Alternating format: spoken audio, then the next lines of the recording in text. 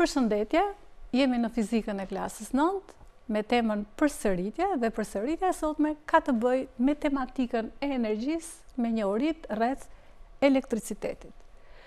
Të shikojmë çështjet kryesore që do të përforcojmë ne sot, janë elektrizimi i trupave, masitë karakteristike të qarkut elektrik, ligji i Ohmit, qarku në seri, qarku në paralel dhe ushtrime.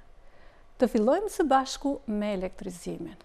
Ne thamë që trupat mund të kenë teprizë ngarkesash elektrike ose mund të kenë mungesë ngarkesash elektrike. Ngarkesat elektrike ishin të dy llojeve, ngarkesa pozitive dhe ngarkesa negative. Nëse një trup përmban më shumë ngarkesa negative, do të thotë që trupi është i ngarkuar negativisht.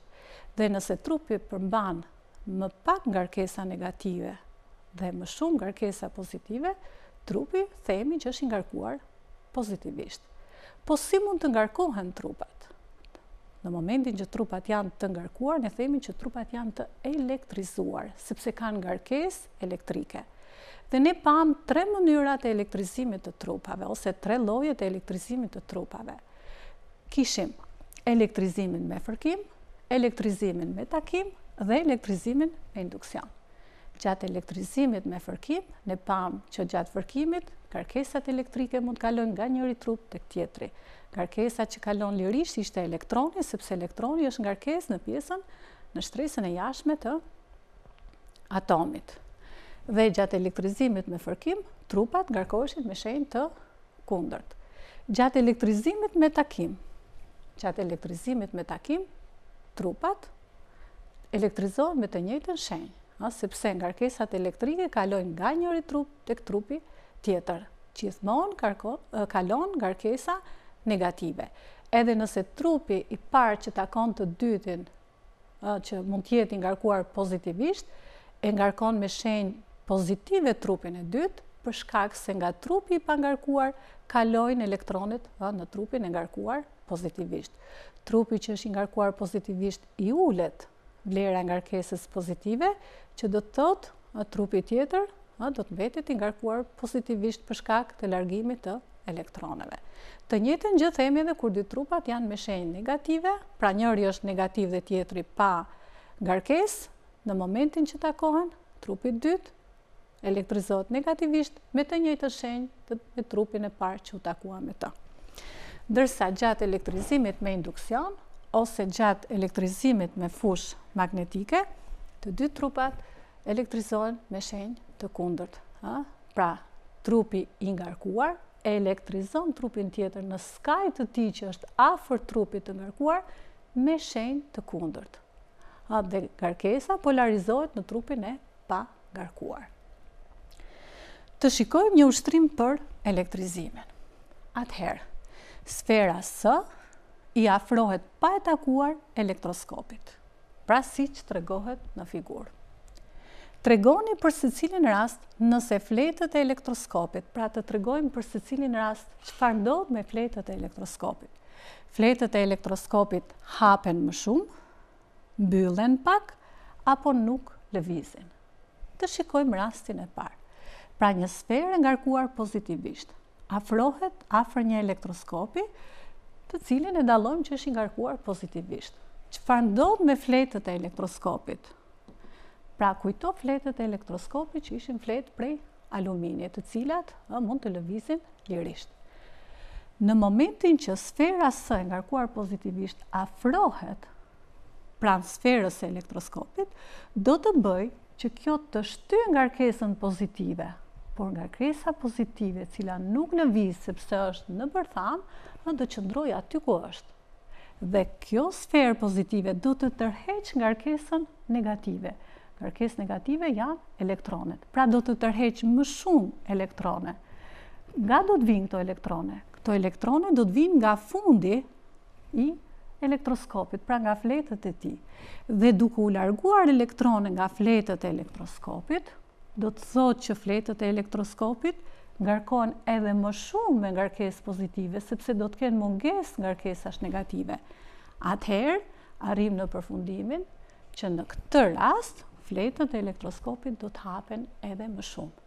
Pra ne do të jemi në përgjigjen A ku hapen më shumë. Të shikojmë figurën e dytë. Sfera S që nga ngarkuar negativisht. Elektroskopi është i ngarkuar pozitivisht. Të shohim çfarë do të ndodhë me fletët e elektroskopit. Pra do të hapen, do të mbyllen apo çfarë. Meqense sfera është e ngarkuar negativisht, ajo me fushën e saj elektrostatike. Pse elektrostatike? Fusha elektrostatike e krijuar nga ngarkesat në gjendje statike, në gjendje të prejes. Pra kjo sferë do të shtyjë ngarkesat negative. Dy ngarkesa me shenja të njëjta shtyhen. Pra shtyn ngarkesat negative, që do të thotë nga koka e elektroskopit, pra nga sfera e elektroskopit, do të fillojnë elektronet dhe të vinë poshtë. Do me thënë që në fletët e elektroskopit do të na vinë ngarkesa negative. Dhe ne themi që këto fletë do të mbyllen pak, por jo plotësisht. Pra, jemi në përgjigjen që fletët B-ja mbyllen pak. Të shikojmë situatën e dytë. Në ndikimin e shufrës, pra shufra është B-ja, dhe shufra është e ngarkuar, pra në ndikimin e shufrës së ngarkuar B, sferat e ngarkuara A dhe C qëndrojnë sipas pozicioneve si në figurë. Atëherë, pyetja është, çfarë mund të themi për shenjat e ngarkesave A, B dhe C? Të shikojmë me kujdes situatën. Pra është një sferë e ngarkuar, një shufër e ngarkuar, pastaj është një sferë A dhe një sferë C. Dy ngarkesa me shenja të njëjta shtyhen. Shohim që sfera A po shtyhet nga shufra B e ngarkuar. Atëherë çfarë kuptojmë? Që sfera A dhe shufra B kanë të njëjtën shenjë ngarkese, pra mund të jenë të dyja pozitive ose të dyja negative. Shikojmë sferën C. Sfera C po tërhiqet nga shufra B. Dy ngarkesa me shenja të kundërta tërhiqen. Atëherë kuptojmë që sfera C ka shenjë të kundërt me shenjën e ngarkesës së shufrës B. Të shikojmë masitë karakteristike të qarkut elektrik. Disa masi karakteristike që mësuam ne për qarkun elektrik ishin intensiteti i rrymës, tensioni, rezistenca, fuqia e rrymës dhe energjia elektrike. Të shikojmë për secilën prej tyre karakteristikat kryesore. Atëherë, intensiteti i rrymës ishte lëvizja e drejtuar e ngarkesës elektrike. Pra rryma ishte lëvizja e drejtuar e ngarkesës elektrike. Dhe rryma elektrike matej me madhësinë e intensitetit të rrymës. Intensiteti i rrymës kishte njësinë, shënohet me simbolin I, ka njësinë matëse amper, dhe ne gjejmë atë pranë anë të barazimit që intensiteti i rrymës tregon sasinë e ngarkesës që rrjedh në qark në njësinë e kohës. Pra me I është intensiteti, me Q të vogël është ngarkesa elektrike dhe me T është koha kalimit të rrymës në qark. Intensitetin e rrymës ne mund ta njësojmë edhe nga ligji I Ohmit për një pjesë të qarkut, që thotë intensiteti I rrymës është në përpjesim të drejtë me tensionin dhe në përpjesim të zhdrejtë me rezistencën. Po tensioni vetë çfarë është? Pra tensioni si masi karakteristike e qarkut, ose ndryshe ju I keni në tekstin tuaj diferenca potenciale, ose ndryshesa e potenciale, ose me U, pra janë simbole të cilat paraqesin të njëjtën gjë, paraqesin tensionin elektrik. Ka njësinë matëse V volt. Çfarë ishte tensioni? Tensioni ishte puna e kryer mbi ngarkesën elektrike për ta zhvendosur nga një pikë A të qarkut në një pikë B të tij. Pra, dhe tregon energjinë që transmeton ngarkesa kur ajo lëviz në qark. Thash që me anë të D pikë P janë simbol që ne përdorim për tensionin elektrik. Tensionin elektrik ne mund ta njësojmë edhe duke mbështetur në ligjin e Ohmit. Tensioni U është I barabartë me prodhimin e intensitetit të rrymës me rezistencën elektrike. Po çfarë është rezistenca elektrike? Rezistenca është pengesa që I shfaqet ngarkesës elektrike kur ajo lëviz në qarkun elektrik. Rezistenca I shfaqet ngarkesës edhe kur ngarkesa lëviz në elementin e qarkut elektrik që mund të jetë një konsumator I çfarëdosh. Shënohet me simbolin R e madhe, ka njësi matëse ohm, ju mund të përdorni në ushtrime kur të zgjidhni ose R ose rezistenca, pra është e drejta juaj që të përdorni fjalë ose simbole. Ne kemi thënë që simbolet I përdoren për lehtësi shkrimi, por gjithmonë i lexojmë me emër. Pra nëse ne shënojmë me R, gjithmonë R do ta lexojmë rezistencë dhe jo R. Ka një simat se ohm. Mund të gjejmë që rezistenca gjithmonë nga ligji i ohmit është i barabartë me raportin e tensionit të rrymës me intensitetin e rrymës në qark. Masi tjetër karakteristike e qarkut ishte fuqia. Fuqia e rrymës. Në tekstin tuaj fuqinë e rrymës mund ta keni të shënuar me simbolin P e madhe ose N. Çfarë tregon fuqia e rrymës?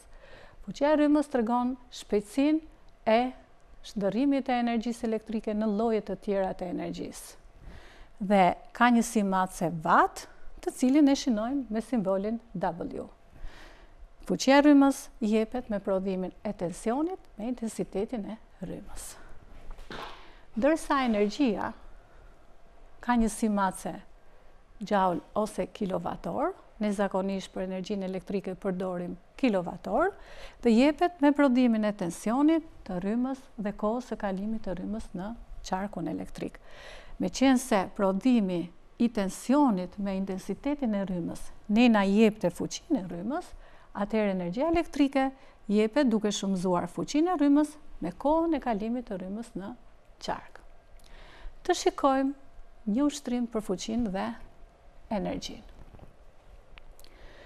Në një enë elektrike që shërben për të ngrohur ujin, kalon rryma 5 amper dhe tensioni 220 volt.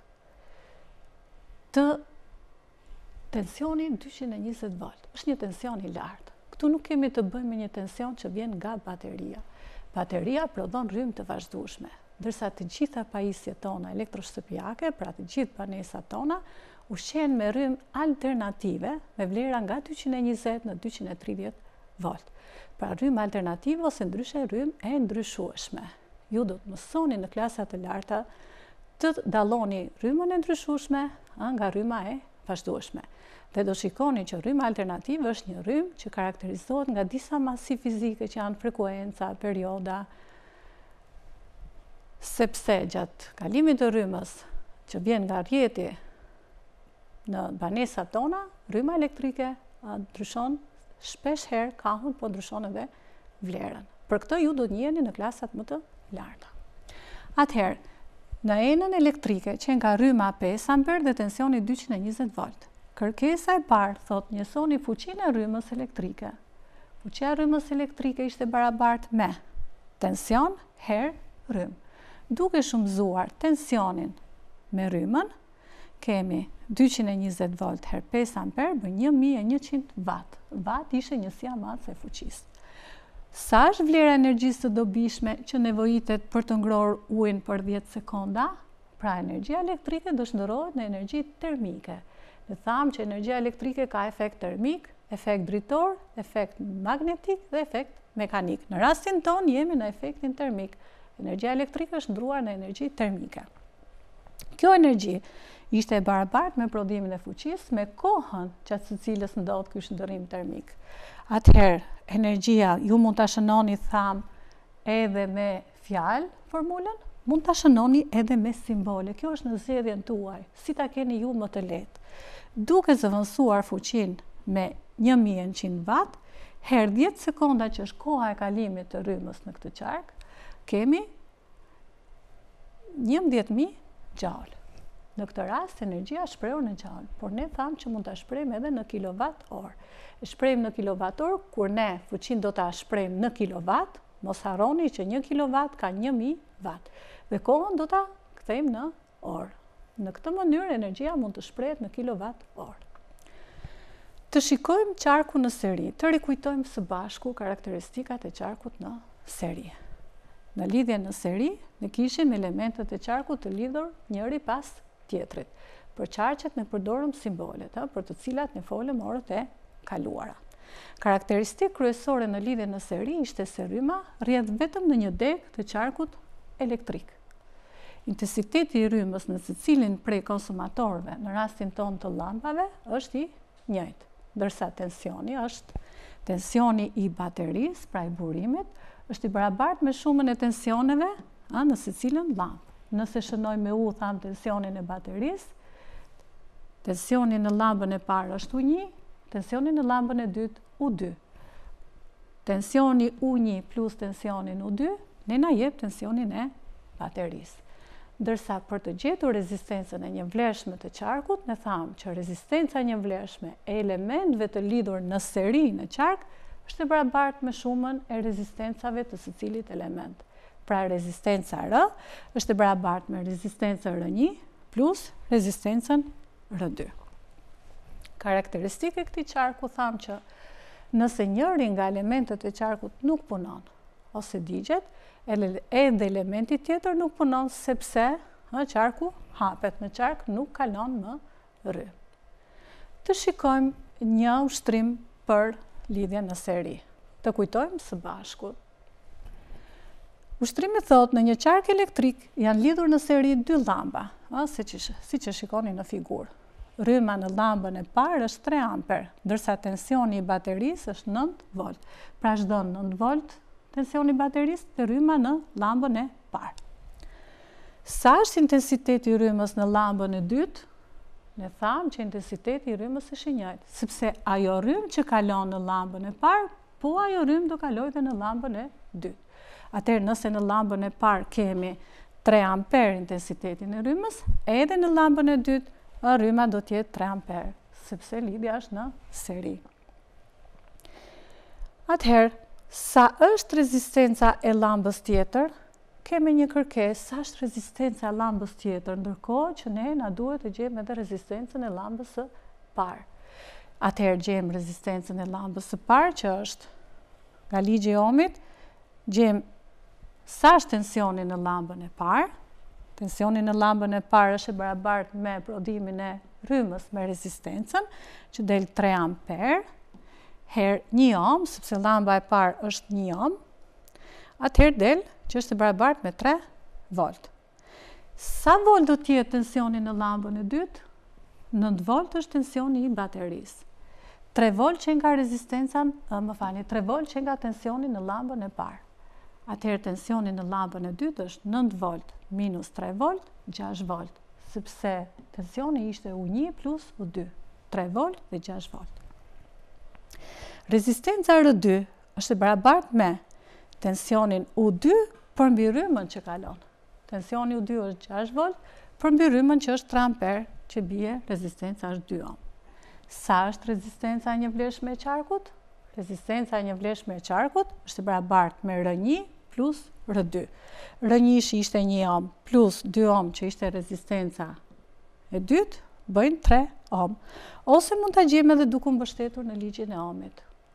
Do të gjejmë të njëjtin përfundim, edhe nga ligji i Ohmit, duke pjestuar tensionin e plot me rrymën e plot në qark, do gjejmë që është 3 ohm. Të shikojmë një ushtrim për lidhjen, të rifreskojmë një uri për lidhjen për qarkun në paralel. Në qarkun në paralel kemi rryma nuk rrjedh më në një deg si në qarkun në seri, por rryma tani rrjedh në 2 ose më shumë deg. Pra, rryma që vjen nga burimi i rrymës, kahu i kalimit rrymës gjithmonë kahu pozitiv i baterisë drejt kahut negativ, drejt polit negativ.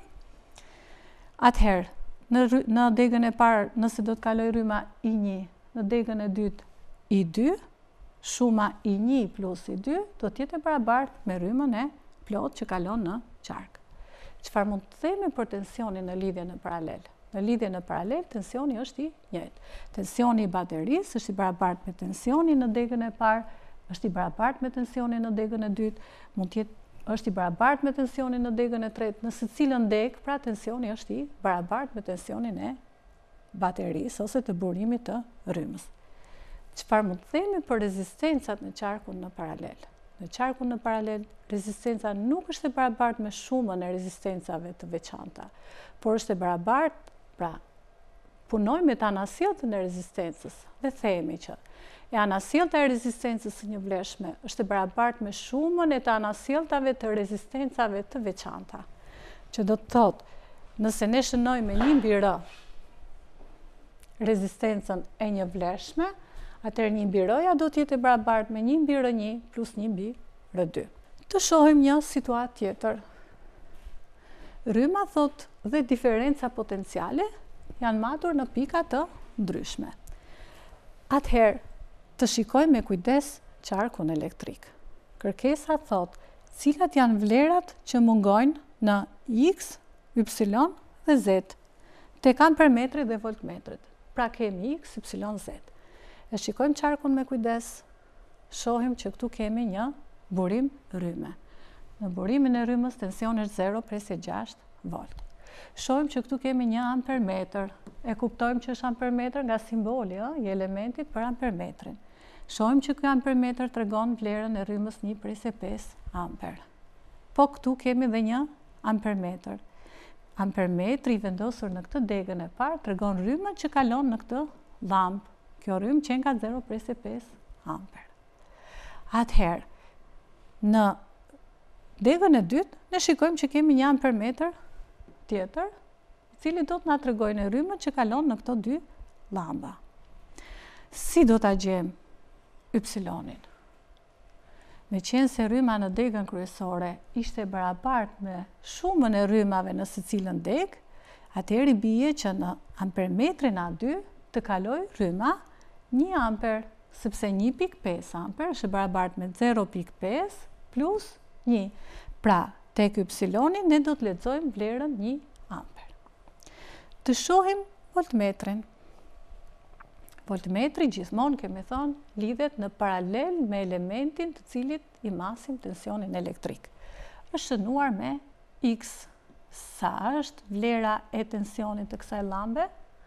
Atëherë, thamë që në lidhjen në paralel, sepse llamba në degën e parë është në paralel me të dy llambat në degën e dytë. Tensioni është i njëjtë me tensionin e baterisë.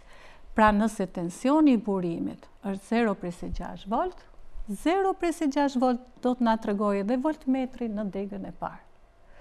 Po kështu, edhe në degën e dytë, në skajet të dy llambave në degën e dytë, tensioni do të jetë 0,6 volt. Por futemi pak më në thellësi. Në degën e dytë, ne kemi dy llamba që janë në seri me njëra tjetrën. Do të thotë që shuma e tensioneve të dy llambave është 0,6 volt. Dhe voltmetri këtu na tregon 0,3 volt në llambën e parë. Sa do të jetë tensioni në llambën e dytë? Pra sa do të jetë vlera e Z-s, që është vlera e tensionit, do të jetë 0,3 volt, sepse 0,3 volt plus 0,3 volt bëjnë 0,6 volt. Pra jemi në të gjitha karakteristikat e qarkut në paralel. Pra gjetëm, pa i lexuar aparatet matëse të rrymës dhe tensionit, gjetëm se sa do të na tregojnë vlerën e tyre, duke përdorur një uri që ne kemi marrë. Të shikojmë figurën. Thot, duke analizuar figurat, nxirr një përfundim. Çfarë shikojmë? Në figurën A shikojmë një bateri, pra një burim rryme, shikojmë një llampë dhe kemi një enë me ujë në të cilën janë vendosur dy elektroda metalike. Llamba nuk ndriçon. Çfarë kuptojmë? Kuptojmë që lëngu në këtë rast nuk është përcjellës i rrymës elektrike. Pra në lëng mungojnë ngarkesat elektrike në mënyrë që të kemi kalim të rrymës dhe llamba do ndriçonte. Shikojmë figurën e dytë. Në figurën e dytë ne shikojmë që llamba ndriçon. Çfarë kuptojmë? Kuptojmë që lëngu në enën në figurën B është lëng që përmban ngarkesa elektrike, pra është një tretësirë elektrolite. Dhe ngarkesat elektrike që përmban ky lëng do të jenë ionet pozitive dhe ionet negative.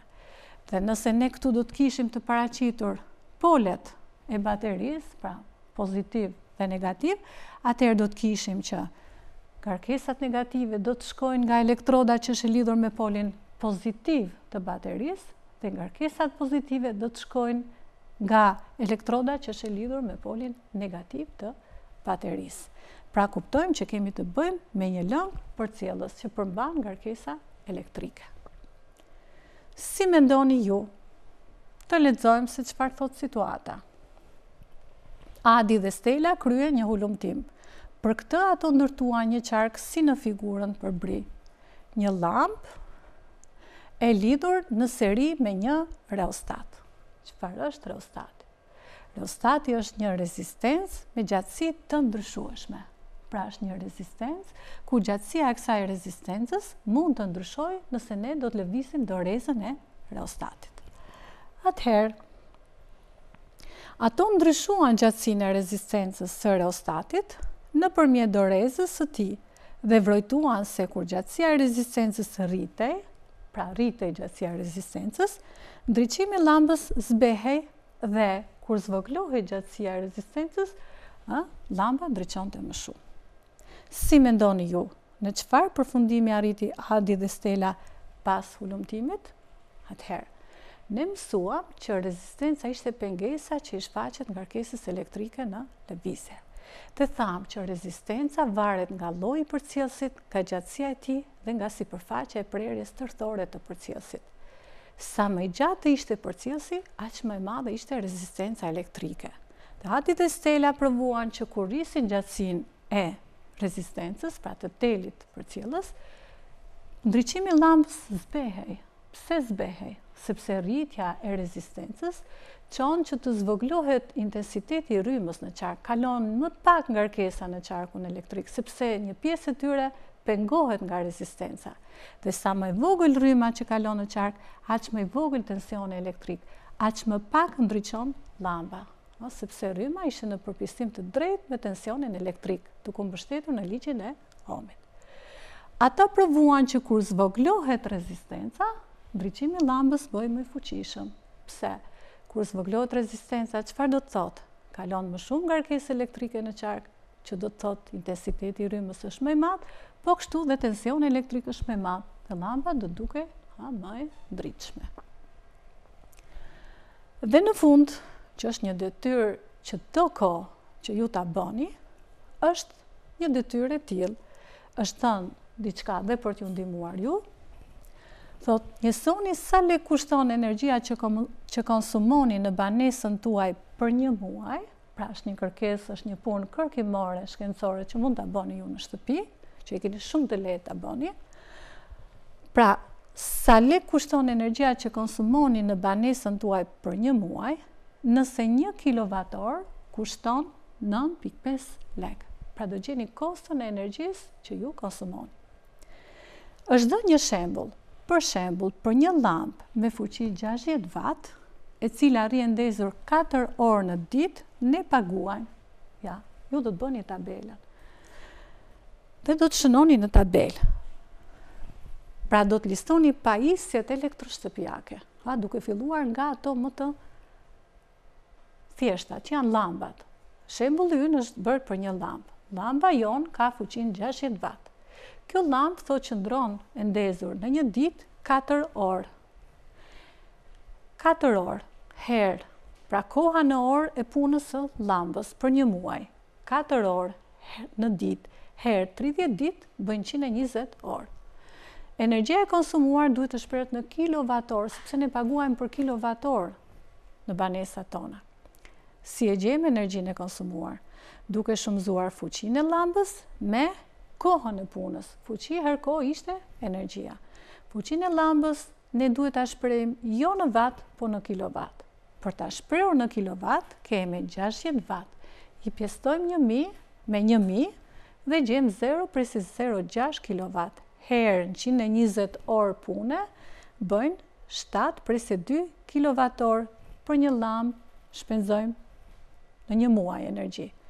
Kostoja për 1 kWh është 9.5 lek. Atëherë 7,2 kWh herë 9.5 lek që kushton 1 kWh, do na dalë në përfundimin 68,4 lek. Dhe kjo është vetëm për një llampë. Dhe ju do të shtoni të gjitha pajisjet elektroshtëpiake, do të pyesni dhe më të rriturit në shtëpinë tuaj se sa orë punë bën secila pajisje, dhe në fund do të krahasoni faturën e energjisë elektrike që do t'ju vijë në banesë me ato që ju keni llogaritur. Dhe do të shikoni që ju do të arrini në një përfundim që të përafërta do të jenë llogaritjet tuaja me ato që do t'ju vijnë në banesë për pagesë. Ju falenderoj për vëmendjen. Mirë takofshim.